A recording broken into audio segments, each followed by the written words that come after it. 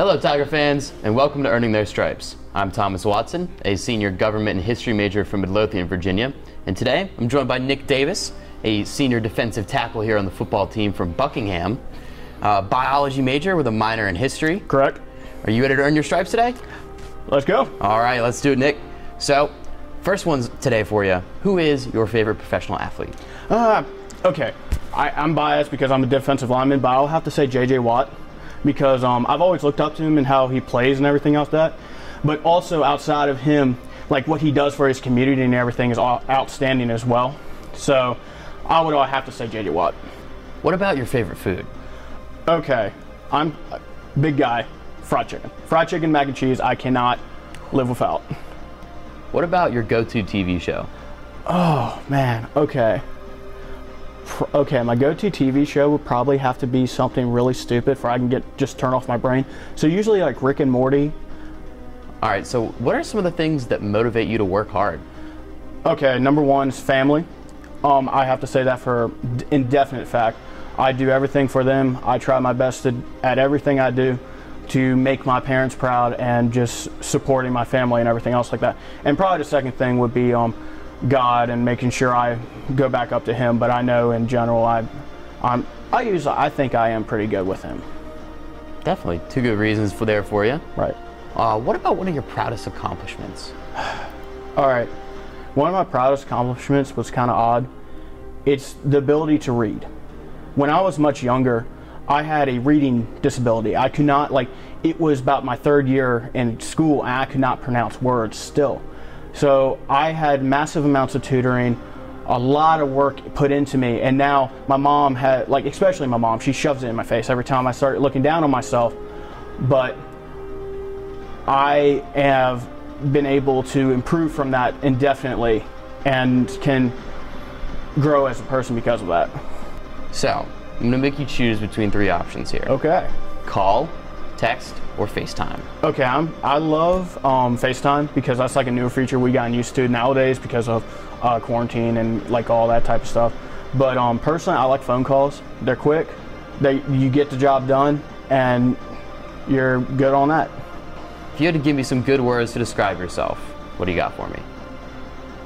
I really don't like talking about myself personally, but I have been told by a lot of my friends I'm loyal, and I'm relatively quiet. I don't talk much. I'm like, if you talk to me, I'll talk to you, but I'm usually pretty quiet, and but I will do anything you ask me to do. What about, your favorite subject in school? Okay, my favorite subject in school is probably biology itself, but more of the natural world of biology. I am very interested in conservation efforts and all that type of stuff. And the animal kingdom, I've always been influenced by that. And it's always been the easiest subject for me as well. But I also like history and everything else like that too. Very cool.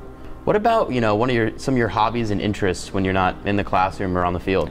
Okay, my biggest hobby would probably be paleontology. I keep up with date with that. I love dinosaurs. I love the whole prehistoric kingdom. If any people have questions about that, they literally nicknamed me on the team Dino Dave for a reason. So that was the whole story.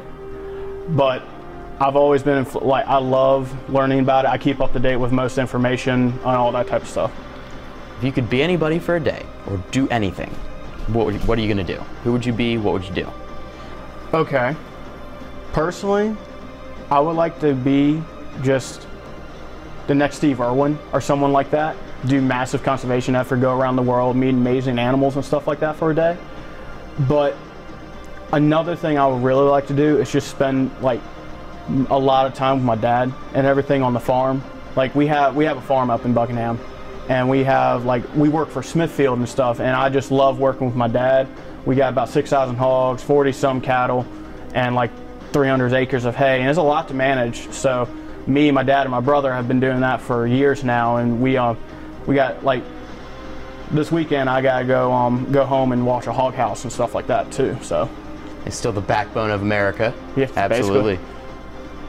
So, if you had to rate yourself on a scale of 1 to 10, how funny would you rate yourself? A 2. Oh, come on. I'm not funny. Like, my jokes will always fall flat, but I do get some quick quips in there, here and there sometimes. Usually I have to get set up for it, and it'll just come to me. I'm like on the moment type funny, but I'm usually the quiet guy that laughs at all the jokes are being said and stuff like that. So on the same scale, what are your friends going to say? Okay, as friends, probably a 6 or 5-ish, I guess. So your friends are being a little nicer. A little bit nicer, but like, to be honest, it's just I'm not that talkative, so it's kind of hard for me to be funny. But when I do talk, they usually get a laugh out of it sometimes. But do you have a favorite spot here on campus? Probably the Wilson Trail, when I'm all by myself. Peace at nature and everything else like that. You think, you just take it all in, you breathe, and you're good. And that's how you get through today. If you had to recommend me a favorite book, what do you got for me? Okay. Another thing about paleontology, the original Jurassic Park novels. I love the original story. The movie was still a good representation, but the original story had a lot more like just character development and everything else like that. And it's just a lot more like a horror story, like the Jurassic Park movie should have been. Beach or mountains? Definitely mountains. Definitely mountains? Okay. Beach, I'm terrified of jellyfish. I do not like them. I was very young. We were in Florida. I got stung by one. I did not like the beach after that. But in the mountains, it's very peaceful. Like again, like in the forest, it's very beautiful, very calming, and you also get to see some unique wildlife we usually don't get around here. Who knows you best? My brother, and definitely. His name's Michael Davis. He's actually with me at Sydney right now, and we're roommates and all that, but I have to say he probably knows me the very best, and he will always have my back and I always have his, and that's simple as that. Some brotherly love there then. Facts on that. So that was the last one we had for you today. Ladies and gentlemen, this has been Nick Davis, and he has earned his stripes.